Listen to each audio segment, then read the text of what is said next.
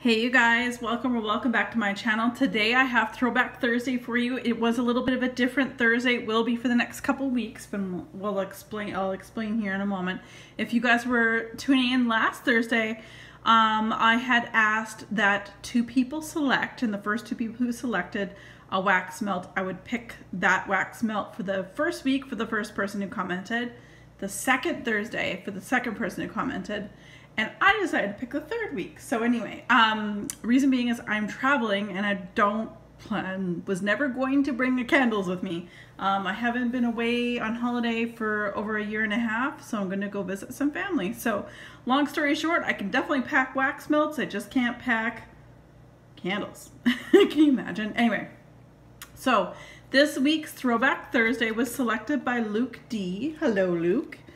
And this week he decided to pick Sugar and Spice gourmet soy candles, in a lemon curd and marshmallow. It's very self-explanatory when it comes to the review. It is a lemon curd, so like true lemon sugary goodness, and marshmallow, so nice creamy whipped scent that the two together smell amazing.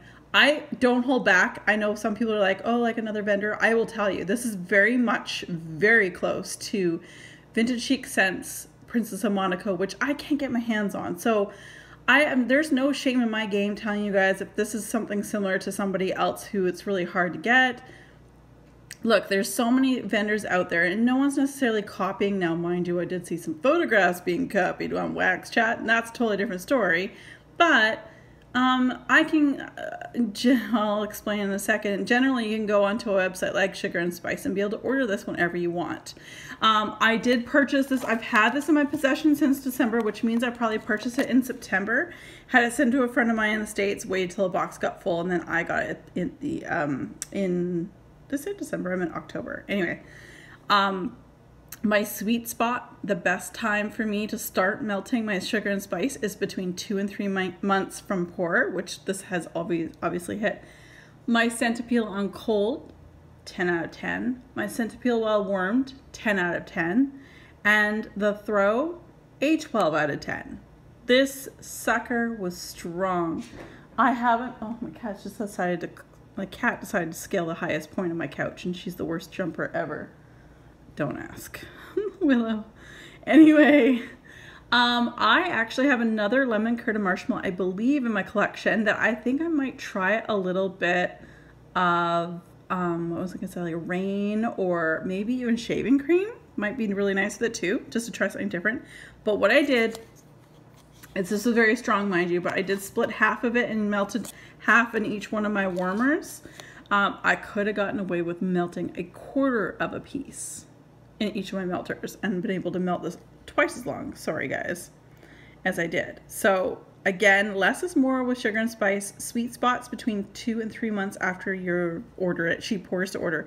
Now this is the unfortunate part for right now. Unfortunately, Sugar and Spice has posted on their website that they're only fulfilling customs right now and otherwise closed, and then they will inform us all probably on their Facebook page when they will be reopened.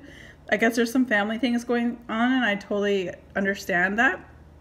It's just a shame. I had literally $140 worth of stuff on my list of things to get, and then I found out that she was closed. I'm like, darn it.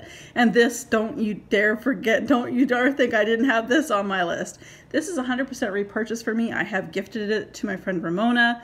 She loves it as well. It is just a beautiful blend, and the nice thing about Sugar and Spice is no frills, no muss, no fuss.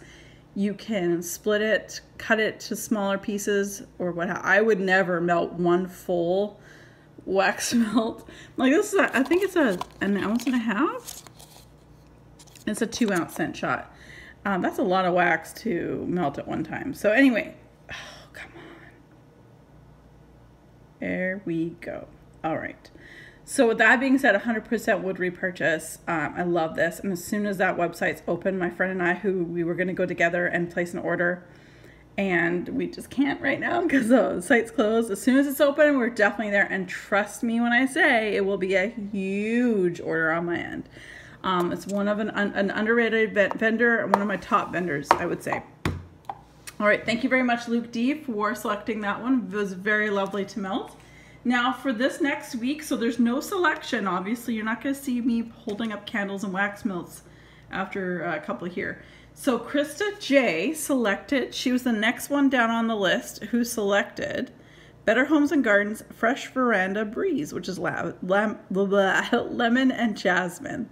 So I'm really looking forward to melting this. I will be melting this while I'm on vacation. So thank you much, Krista J. I will come back to you all next Thursday on a review on that. And then I decided to pick Mandala Melts Rapunzel, which is lemon curd, Fruit Loops, and marshmallow. There's a theme here. There's lemon in everything. This is, I find March, April really tough months. I'm not a floral person, so I love lemon and that kind of thing. So there you go. I've got Mandala Melts Rapunzel for the week after that, but we'll talk about that when I review. So I will be in a different place to review this, and I'll be at home when I finally do get to review this. So anywho, thank you guys so much again. I know it's a really quick video, but I appreciate your patience, and I love Throwback Thursdays. This doesn't happen often. When we get through these these next 2 melts, we'll be back on track with some candles and so on. So as always, you guys, be safe, take care, have fun, happy Easter.